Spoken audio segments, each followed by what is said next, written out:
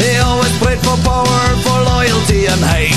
His dreams are very simple, dreams of an iron fist.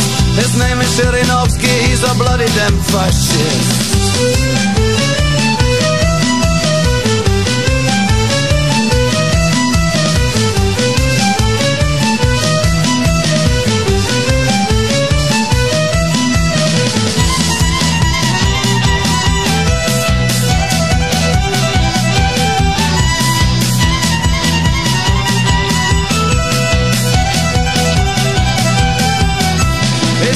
About freedom, talking about Russia's loss, but it means another war and another holocaust.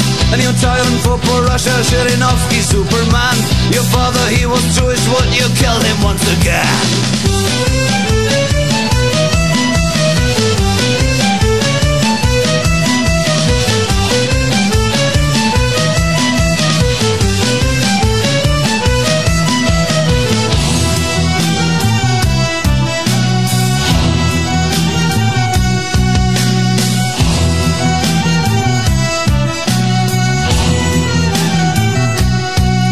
Remember 1941, I mean, how do you do?